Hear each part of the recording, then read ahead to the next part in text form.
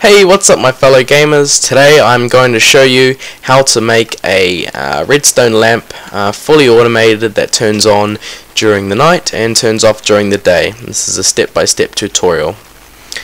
Okay, first you're going to go into your creative inventory and select redstone.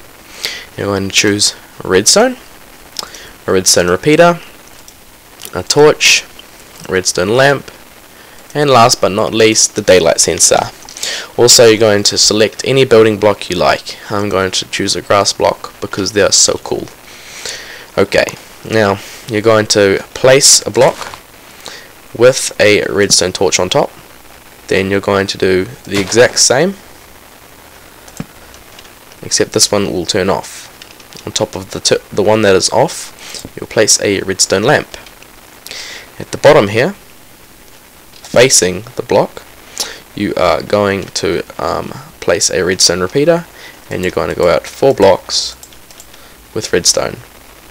After the end of the redstone, you're going to skip a block and place a block, and on this block right here you're going to place a redstone torch, and on this side facing the block you're going to place a redstone repeater. And then you're going to go out. You can go out as long as you want.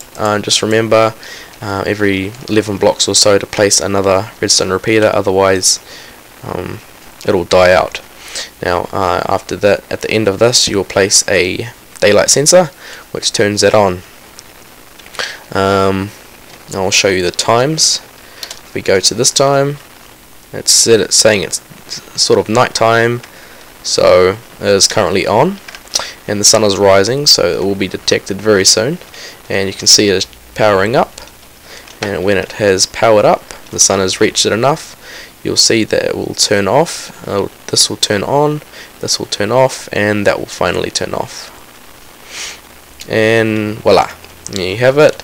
You have your fully automated light that turns on as soon as there is a small amount of light, too less amount of light for this to pick up, it will turn on. Now, if you'd like to have a nice little cover, as you can tell, this is a flat world, and you'd probably be making this on a normal world, which will be able to dig further down than, well, that. So, for the surface, you don't want to be seeing a random floating. This would be the ground level. This would be ground level, and you wouldn't really want to have a random floating redstone block with a redstone torch, would you? And all this is underground. So what you can do, you can create your own if you like. This is just what I do. You're going to choose oak wood planks, oak wood stairs, and standard fences. Now on every side you're going to cover your redstone torch, and in between each of the stairs you're going to place an oak wood plank. And in the middle you shall place one here, and go up 2 on every corner.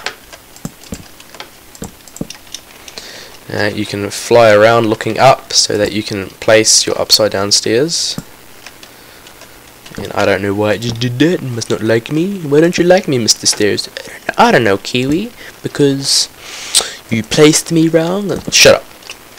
Okay, sorry guys. I was being very abusive to Mr. Stairs just then.